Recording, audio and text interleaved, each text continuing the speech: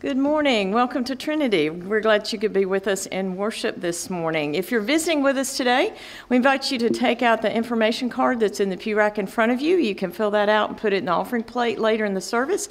We'd love to know that you were here, and also if you'd like any more information about Trinity, we'd love to pass that along to you as well. If you have your bulletin, I'm going to go over just a few announcements. Starting with today, there is an interest meeting for the Puerto Rico disaster relief trip that's in January. That meeting will be right after this service in the youth room. At 4:30 this afternoon, our church council meeting will be held downstairs. That's for all of our committee chair people. And then at 6 o'clock, we have a church Italian potluck dinner. So bring an Italian dish, and there will be things to go along with that. And that'll be in the fellowship hall at 6 o'clock. And then our children will eat and then go to their choir practice as soon as they can. And then Wednesday night, we have a special dinner. It'll be our Thanksgiving dinner with turkey and dressing. And then our regular activities this Wednesday for children, youth, and adults. On Thursday, something different, men's night out. They will be meeting in the youth room instead of going to a restaurant. They're going to have barbecue pork and chicken that will be cooked by Mike Killian and Brad Perkins, and they know what they're doing with barbecue. So if you've ever had their stuff before, it's great. There'll be sides and everything, so they just ask if you bring $5 to chip in, and they'll be putting the game on the big screen as well in the youth room. Then on Monday, not this Monday, but the following Monday, November 25th, we have a church Christmas decorating time. That'll be at 6:30. That's for families, anybody who wants to come and help decorate the church for Christmas. And it's really cool when it gets finished. You can take a before and after shot of the sanctuary if you'd like, because it looks really different once everything gets up. So that's on November the 25th. Then the first day of Advent is on Sunday, December the 1st. We will have an Advent wreath making event. That's a lunch. We'll take a break from chili and barbecue and dressing. We'll have chili and hot dogs that day for lunch. That's hosted by our children's committee, but that's for everyone. There's no cost, but donations will be accepted. And then out in the gathering area, you'll notice there's a Christmas tree up. That is our Global Missions Offering display. Our RAs, GAs, and mission friends made the ornaments that are on the tree. Our goal is to empty the tree. So if you make donations to Global Missions, take an ornament, or if you want 5 ornaments, however many ornaments you would like. And I know that feels weird to take them off the tree before Christmas, but that's kind of the goal. And there's some other decorations out there, some new things that they've done this year as well. So you can check out that display the rest of this month and then all of December. And then finally, our youth are doing affirmation stockings. If you would like to send a note of encouragement or affirmation to our youth, the lists are in the gathering area and the youth hallway, as well as some little slips of paper if you'd like to use those. The actual stockings are in the youth hallway, so you'd have to go there to put them in, but you can get the list here in the gathering area. And one other thing, I'm sorry, her name is not in the bulletin, but Claire Horton will be accompanying our adult choir on the flute for their song today. Is that wrong? No, that's right. Okay. She's a little embarrassed now. Oh, I'm so sorry. All right. I'll ask you to please stand now for the passing of the peace or the waving of the peace, since it is flu season. Yeah.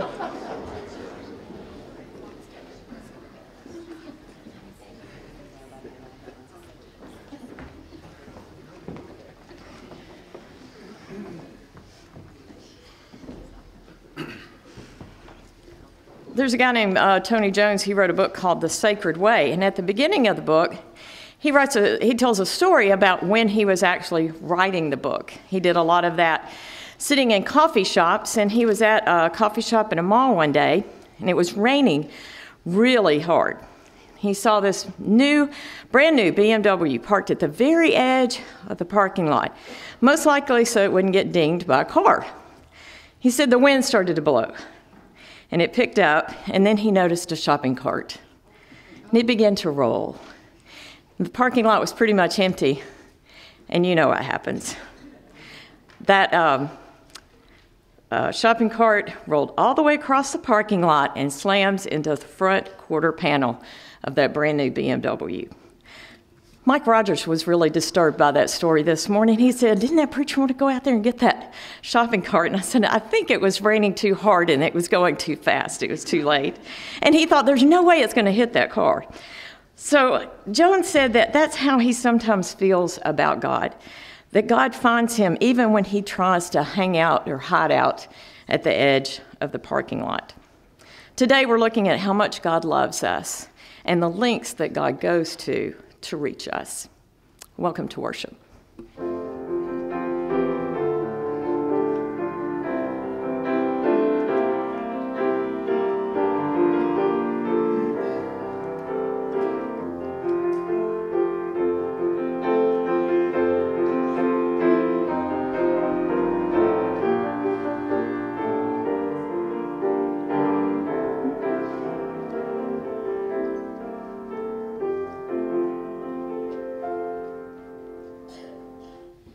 Please join me in prayer. Oh God, we are grateful for this beautiful fall morning and for the people gathered around us to worship. May we hear you today, both in this service and every day, as we look for the many ways that you reach out to us. It's in Jesus' name we pray. Amen.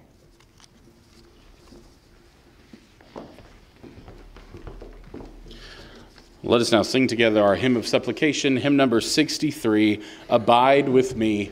Please stand as we sing together.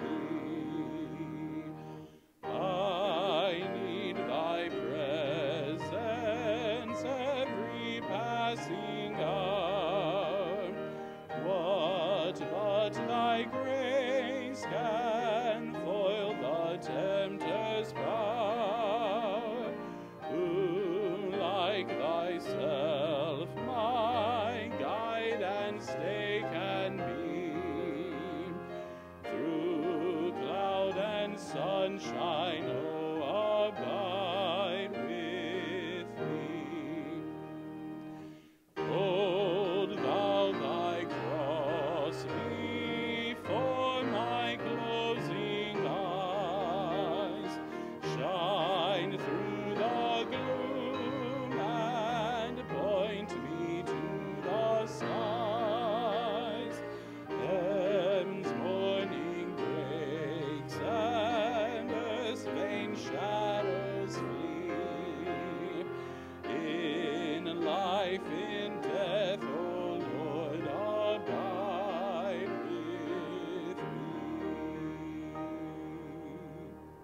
Please be seated.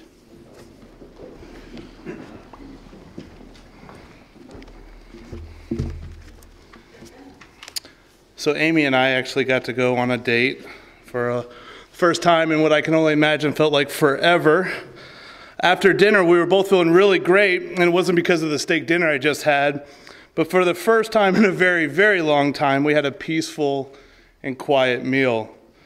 No telling kids to leave each other alone or get off the ground or take that out of your mouth, or don't put that in your nose.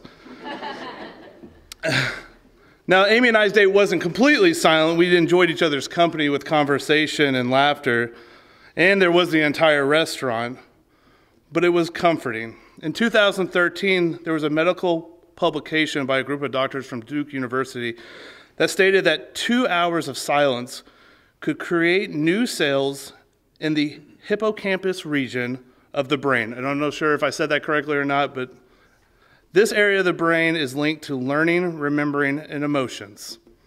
So silence is good for the brain. And it makes sense when we're stressed out or constantly distracted. It's hard for our brains to grow. And herein lies the importance of date nights. So just like our brain development, it is so important for our spiritual lives to develop. Without silence, we can't expect our faith to grow. We have to find times to silence the world around us, the stress and the distractions.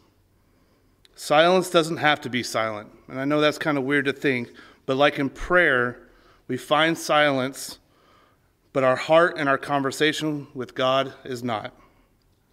It's our date with God. As we go into this time of silent prayer, it doesn't mean our prayer with God should be in silence, but it should be a time to leave distractions and worries behind and have a conversation with God. Please join me in a time of silent prayer as we be still and know.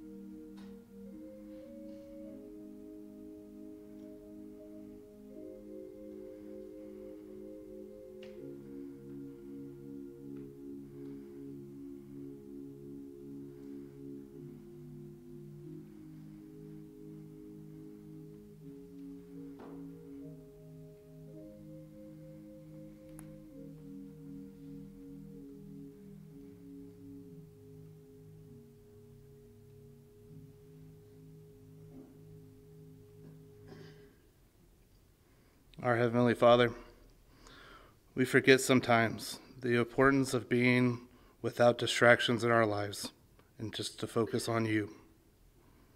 Help us grow in our faith through times of silence, but not silent prayer. Continue to be with us as we grow spiritually through you. And these things we pray. In Jesus' name, amen.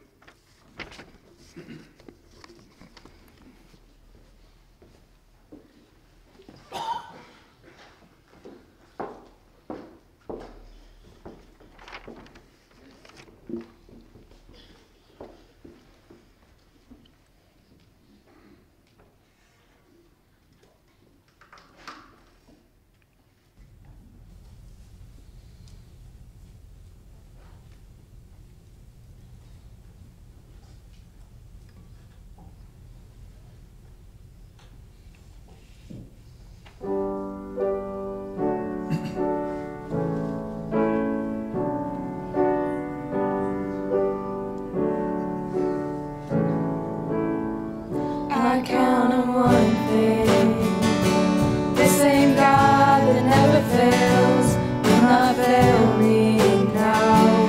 You won't fail me now in the waiting.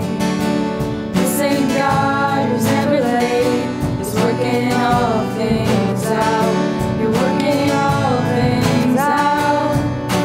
Yes, I will lift you high in the lowest valley.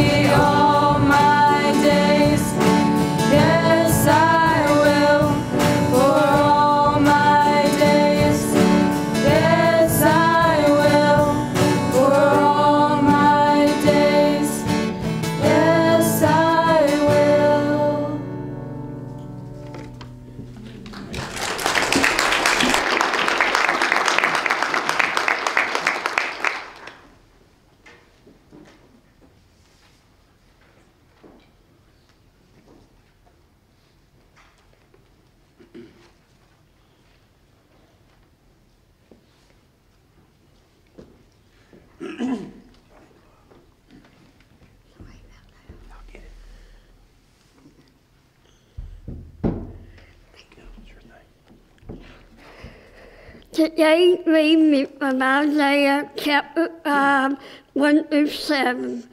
I will sing for the one I love a song about his vineyard. My loved one had a vineyard on the oval hillside.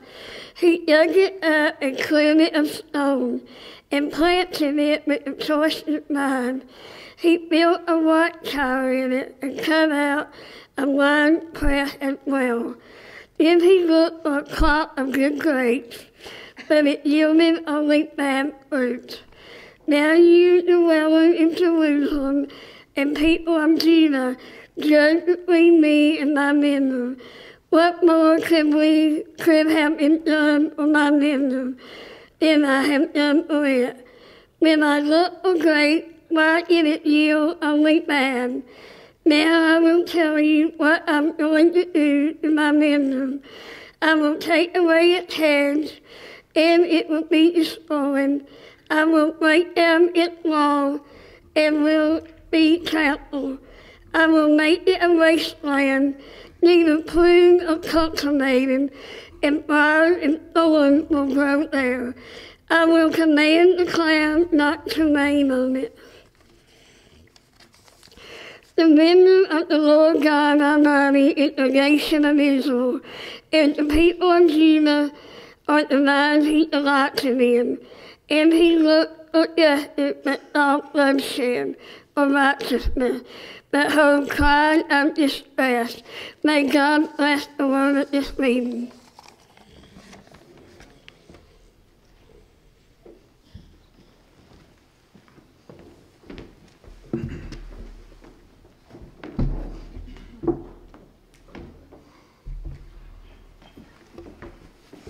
At this time, our pre-K and our kindergartners are invited to exit for children's worship as we sing together our song of commitment, Lord, I Need You.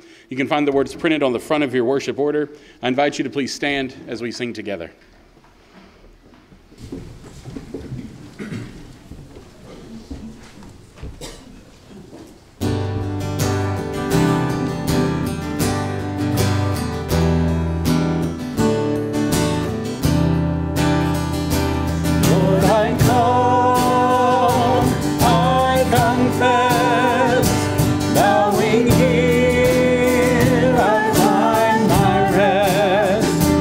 Without you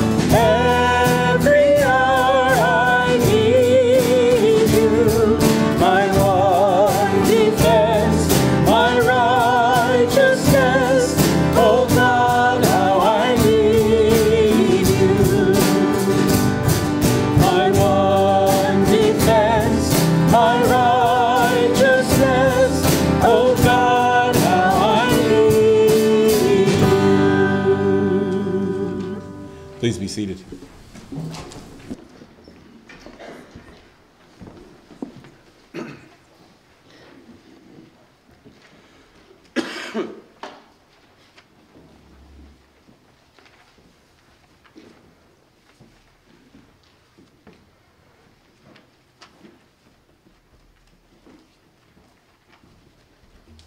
Good morning. Today's mission moment is about Trinity's Food Bin Ministry.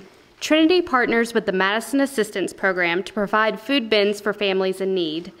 The food bins will have things like pancake mix, cornmeal, flour, spaghetti, and a jar of spaghetti sauce. It'll also have yams, a box of potato flakes, several cans of vegetables, cranberry sauce, a cake mix, and icing.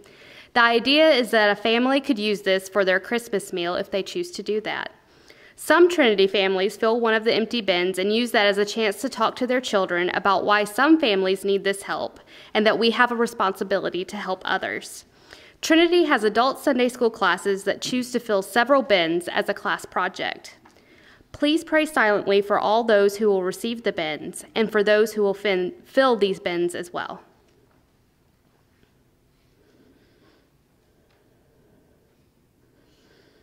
Amen.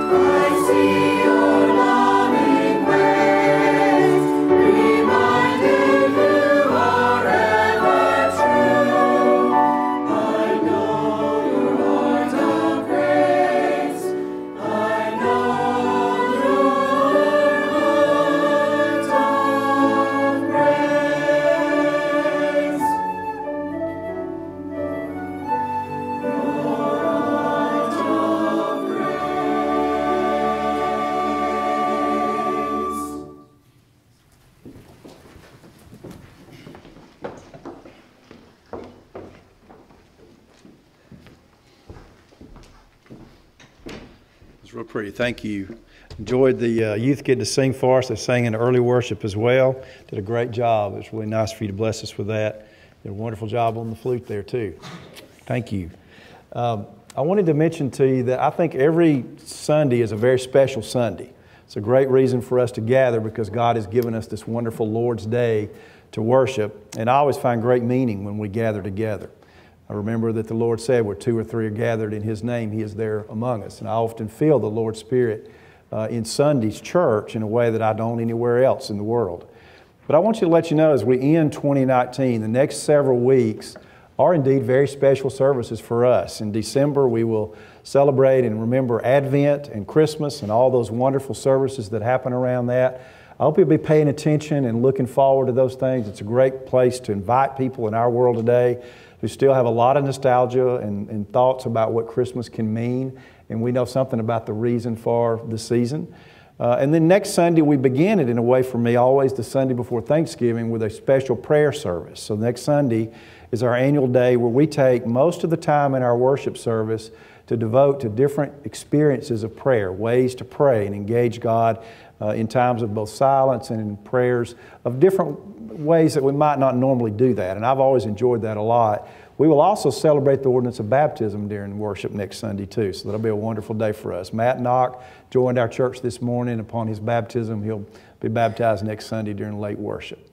So I just want to let you know about those things coming up and be ready to end this year in a really good spiritual note as we devote these wonderful services not only to our congregation but to God as we come to worship and learn and grow together.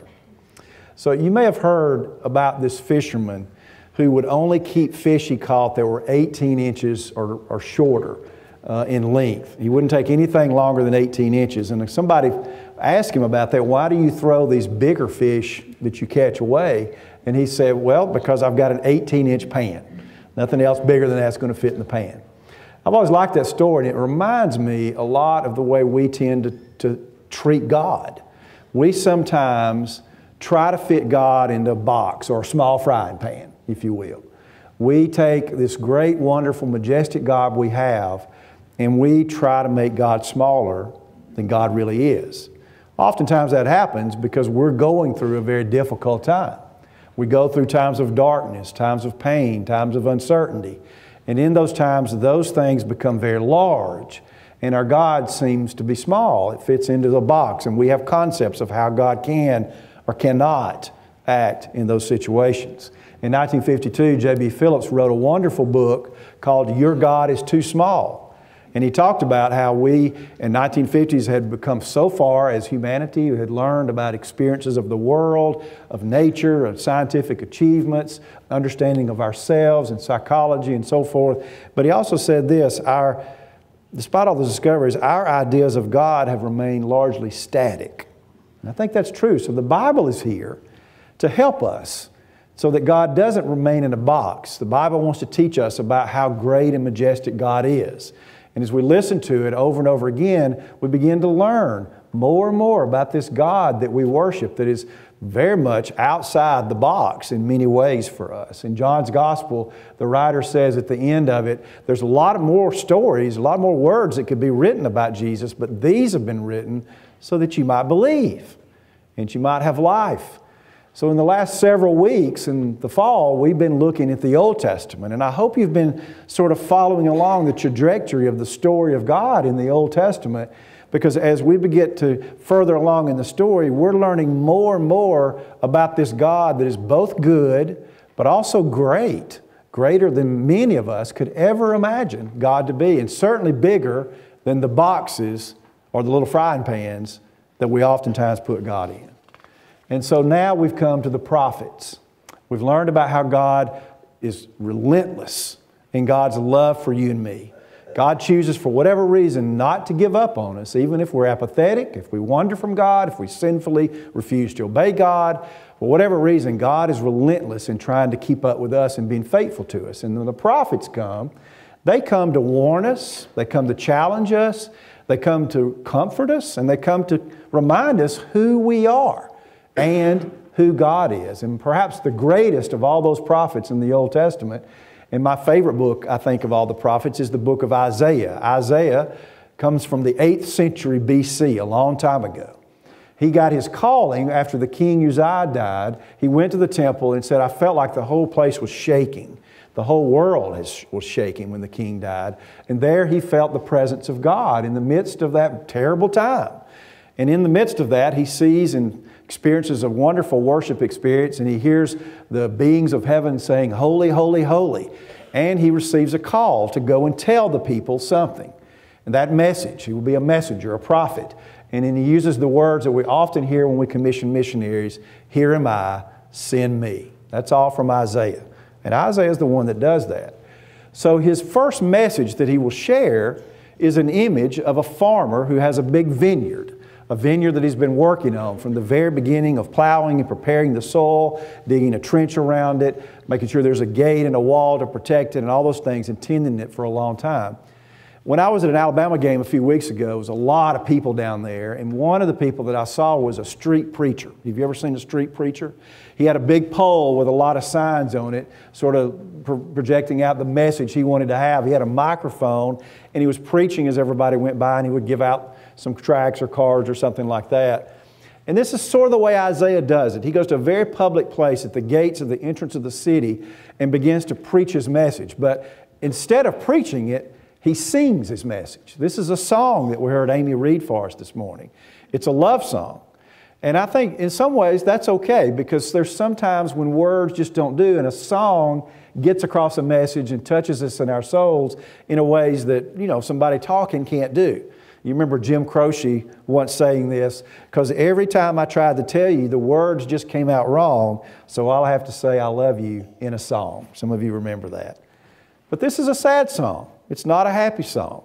It's a song of a farmer who had high expectations after all the work he had done for this vineyard. And Isaiah will say, the farmer is God and the vineyard is God's people. God has all these expectations for us after all the investment of time and effort in our lives to produce these wonderful, wonderful grapes, the wonderful fruit. And when harvest time comes, with all the expectations, the farmer comes to the vineyard and there's only sour grapes. And literally, it means stinky fruit. And you think about all the work God had done, and the result is a bunch of stinking fruit. And what God hears from the society of these people are cries. He hears voices of crying coming to him, crying because the society is just not right. Things are not the way they should be. Things are not done in a justly manner. The right things are ignored and the wrong things are lifted up. And God hears all of this. So Isaiah said there are 6 groups of people who deserve woes from God. And you never want to get a woe from God, but 6 groups do. These groups hear the woes from this prophet. The first group is a group that's very greedy. They have decided to get as much as they can. These are land grabbers. And they take up so much land they no longer have local neighbors that they even understand or recognize. There are partiers. Woe to you partiers. You feast and have a great time all the time, and you enjoy your life without any thought of people who don't have what you have, without any thought of people who lack. So woe to you. Woe to you who have a lack of morality. And they go around just doing whatever they think is right in their own eyes so that they can no longer tell the difference between what is right and wrong in the world. And woe to you self-made wise men who think you've done it all yourself. You don't need anybody. You don't need God. And woe to you who work the system. You go around the rules to get your own way because the ends justify the means. Mostly, Isaiah says, these people are full of ingratitude. Isaiah says it this way: the ox and the donkey that feed at the food that the farmer puts in the manger, they're more gracious and glad than you are as people toward God. So last week we heard about all these emotions in God as God looks at our situation and has a sense of, how can I let them go though they deserve it? They've turned their backs on me. They ignore me. They don't love me. They won't receive any of this attention I give them, and they're apathetic toward me. This week God deliberates on that. Last week God said, well, how can I let them go? This week, God says, what else can I do? What more can I do for my vineyard? What more can I do for you that I've not already done? And so God decides to withdraw from them. Sounds a little shocking, doesn't it? I'm mindful of maybe something like what goes on when AA meetings, and they talk about people who finally hit rock bottom. And it's only when they're completely at rock bottom, there's nowhere further to fall, that they admit that they need help and that they're ready because they have a problem. Maybe that's it. Sometimes we pray to God, thy will be done. That's part of the Lord's Prayer. And this is a reverse. God is almost saying to the people, okay, thy will be done. You don't want me. You won't listen to me. You won't try to obey me. Then your will be done. And God begins to step back. Elizabeth Achtemeyer, who was a great Old Testament professor, said this: apart from God's continuing guidance, we don't really know how to live. So in love, God gives us directions to point the way to wholeness and life and joy. But she says, sometimes, of course, we do not like the directions that God gives us. Now, these people are going to the temple. It's important to know that. They're doing the ritual stuff. They attend when the Sabbath day comes, and they go through all the motions, but their hearts are not touched. So when they leave the temple, you can't tell any difference that they've been in God's presence at all. They go out and act in such a way that they've created a society where the right things are not being done, the wrong things are being lifted up. And those who cry out for help, and all those we heard the woes, those people are crying out to God. They've created a society because they've chosen to live as if God only stays in the box of the temple, as if God may not even be real. So God, who cares deeply about us and has emotions about us. Remember Hosea last week? How can I leave them? They're my children. Now God says, well, what else could I do? I've done so much for them. What else could I do? So God withdraws. And I'll admit, it's very shocking to hear a story in the Bible about God withdrawing from us. Even if we put God in a box and we sort of limit what God can do anyway, it is still surprising to us. But then after all, we've got to confess, what else can God do? And that's a problem. That's where a lot of us tend to land, especially when things happen to us in our lives and we feel in a dark place. We begin to say, well, after all, what else can be done? And because we have God in a box or a small frying pan, we even say, well, after all, what more could God do in this situation? But the fact is, there is more. There is always more that God can do. So instead of hearing God say in exasperation, well, what more could I do? I'm hearing God say, let me think. Now, what more can I do? That seems to be more the character of God. When I first read this passage, I was a little surprised by it.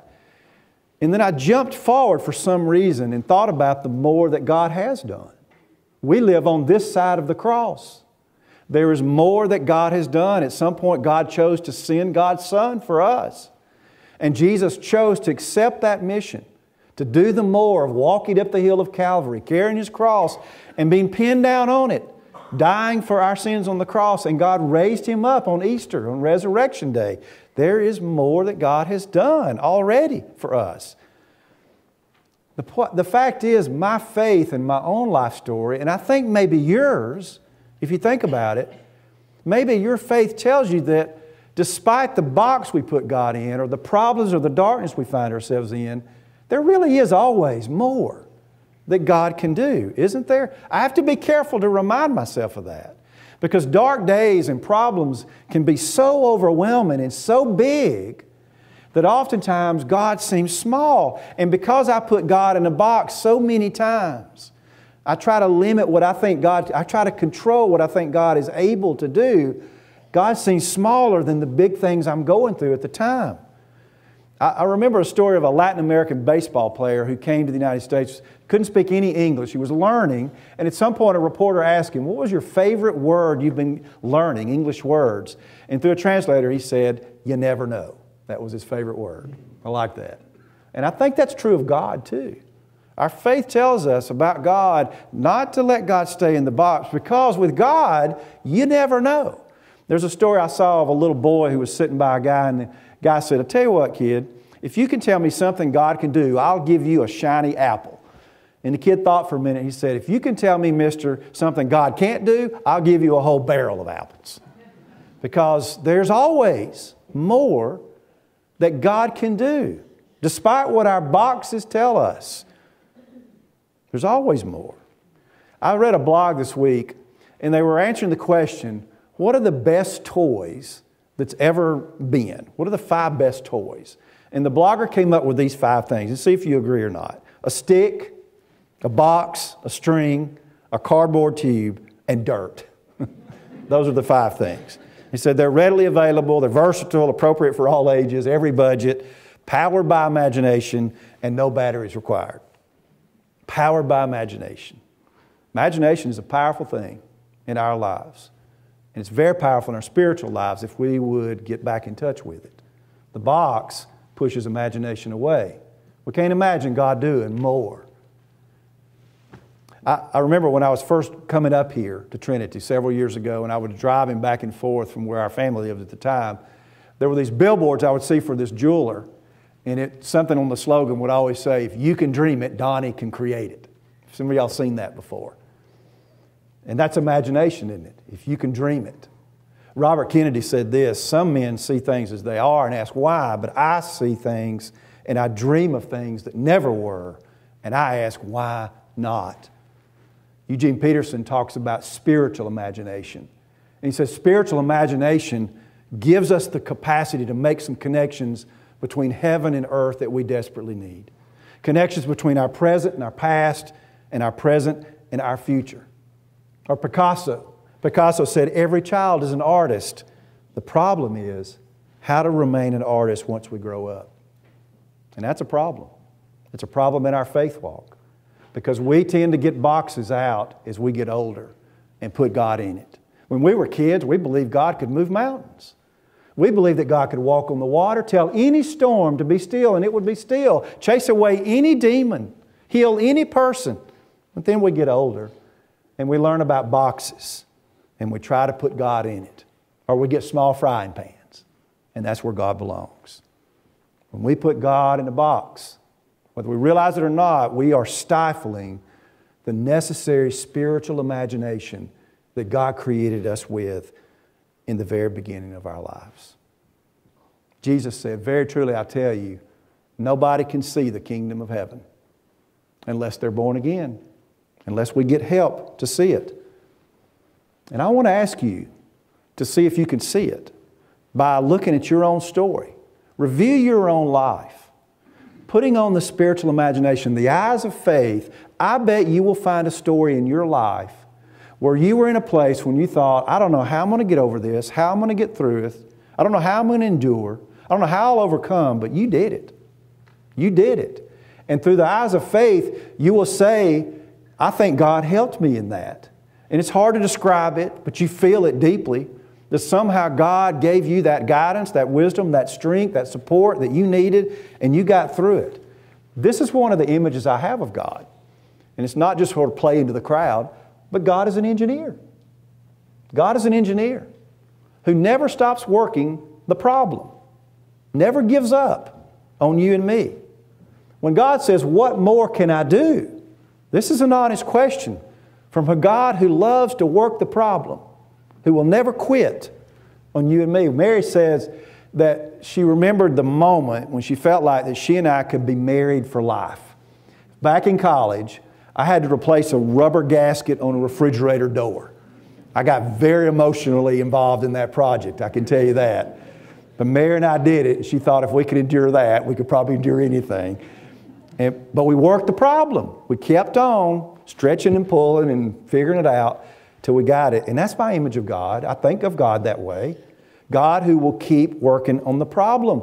There's a stump of a nation. It's all been cut off and nothing can live from the stump. But God says, I will bring up a shoot from the stump so that a whole new tree that can bear wonderful fruit will exist. Old Abraham and Sarah, who could imagine that they would ever be the parents of a great nation? But they are. They're parents of a great nation, and their firstborn child they call laughter. And Joseph, sold into slavery into Egypt, ends up helping feed the whole known world at that time. And Joseph says, you meant what happened to me for harm, but God found a way to create something good out of it. And that is the story of God. Throughout the Scriptures and in our own stories, in our own lives, the God who works very hard on the problem. Sometimes a problem we create, sometimes a problem we find ourselves in, but God works to wring out some good in times when we think nothing good can come out of this. What more could God do? And yet, God continues to do more. Jesus finds a way to lift a woman up out of the dust, caught in adultery, and by the rules deserves to be stoned. But Jesus finds a way to lift her up and says, go on, I don't condemn you, and live the best life you could ever live. And God turns the worst persecutor of the church into the greatest missionary of the church, the Apostle Paul. Jesus once said in the Gospel of Matthew, humanly speaking, this is all impossible, but with God, everything is possible. God can even turn your bitterness into sweetness. When we fall, when we fail, when bad things happen in threes to our lives, when we struggle to change, there seems to be no light at the end of the tunnel, we're tempted to give up on God. Because our box has taught us that God can only do certain things. Our frying pan's just simply too small. But our faith tries to bring light into us. And the stories of our scriptures and the stories of our own life, if we'll look at it with a spiritual imagination of the eyes of faith, will teach us that God is able. God is able.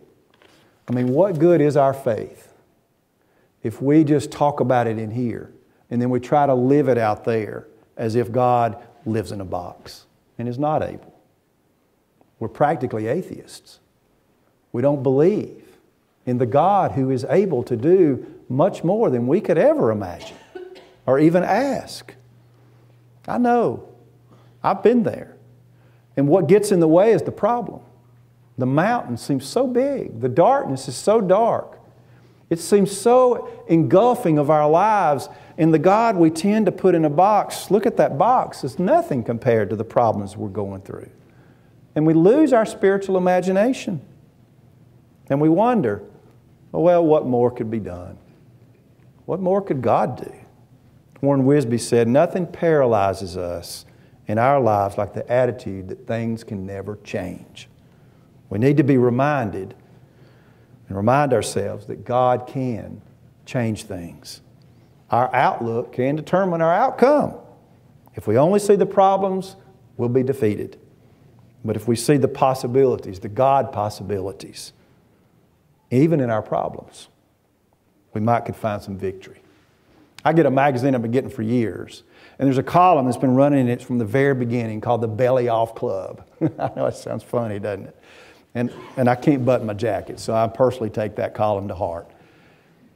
The Belly Off Club always tells us a story of somebody whose belly's gotten too big, and they tell us their problem, what happened, they got in that shape, and then the wake-up call, and then the decision to start exercising, walking, whatever, to eat better, and it's the story of the Belly Off Club. And I like that. And the reason that column continues to be put in that magazine is because from time to time we need to borrow somebody else's story to give us the inspiration we need because our story is still being written.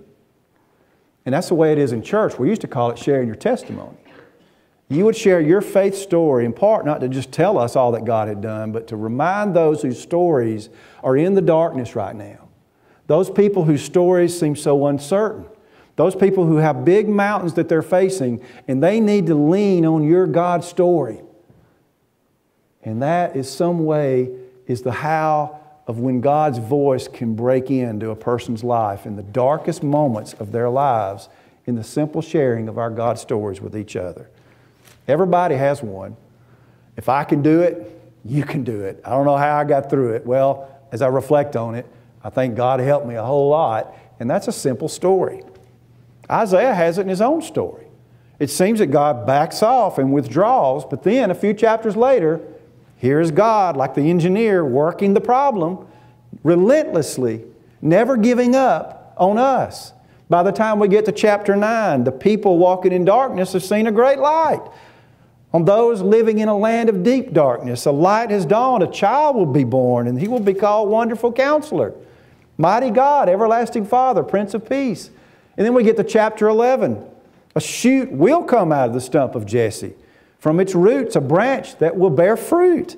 The wolf will lie down with the lamb, and the leopard will lie down with the goat, and the calf and the lion and the yearling together, and a little child will lead them. And then in Isaiah 53, one of the most moving passages in all of the Bible, many Christians see this as reflecting on what Jesus endured. Isaiah says, "Who has believed what we've heard? And to whom has the arm of the Lord been revealed?